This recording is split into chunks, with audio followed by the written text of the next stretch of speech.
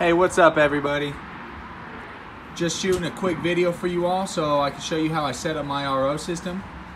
It's something that I was looking for a long time and I couldn't find a lot of information on. I figured it'd be pretty easy to hook an RO system up outside from a faucet or outside spigot, but apparently there's not a lot of info about it. So I didn't want to install this under my sink. I use 5-gallon jugs, like this bad boy here, for drinking water and for watering. So works both ways. You know, I fill up all my 5-gallon jugs here. I have drinking water and I have water for watering. Now, this is gonna work best if you have decent pressure coming out of your faucet out here. You don't wanna have super low pressure. Most RO systems will tell you that. This RO system I have right here is an express water system. I got it on Amazon for, I think it was about 150 bucks, and it came with another set of replacement filters, which was pretty cool. Now, with that said, the main thing here, you can pretty much use any of these RO systems. If they come with a tank, you just bypass the tank. I have the tank somewhere for safekeeping in case I do want to install this under my sink someday. If not, it's gonna sit out here and it's gonna do what it does just like this, okay? So the star of the show really is gonna be this little bad boy right here, okay? This is a Murloc adapter from Bulk Reef Supply. I'll link it down below for everybody, okay? That way you know where I got it. This is gonna be a 1/4 inch fitting on this one.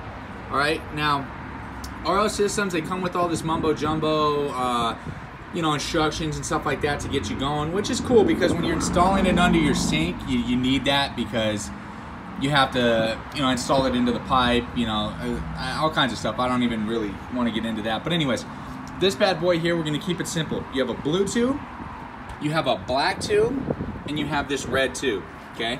This red tube is your water in, okay? So you have your garden hose, and me, I'm a little picky.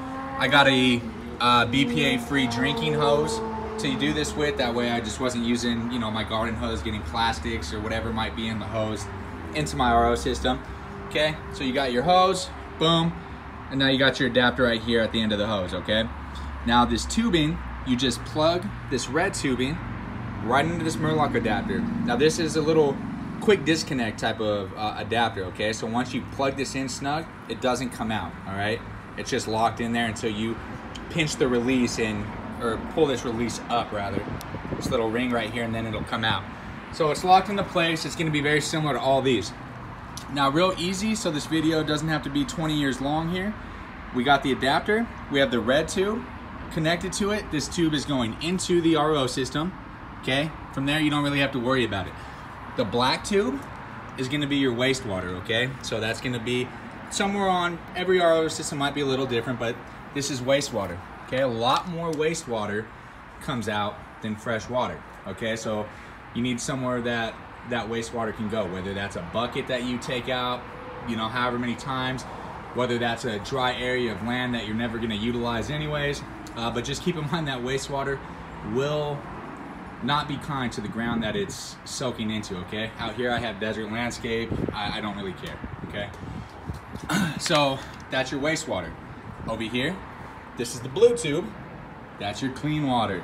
Now I like to let it go for just a minute or so just to kind of get the old stale water out of here and get some nice fresh water coming out of here. I doubt that matters for watering, but again, I use it for drinking water, so I'm a little bit picky on it. Boom, I throw it in there, give it about an hour, and I got 5 gallons of water, everybody. All right, so what you do with it from there is up to you. I use mine for a lot of stuff, but anyways, quick overview. Garden hose, Murloc adapter, 1/4 inch, your red inflow tube to your RO system, and then just keep it simple. You have your drinking water tube and then your waste tube.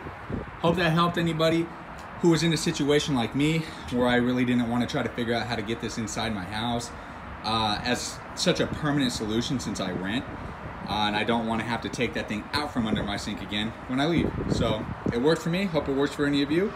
Peace.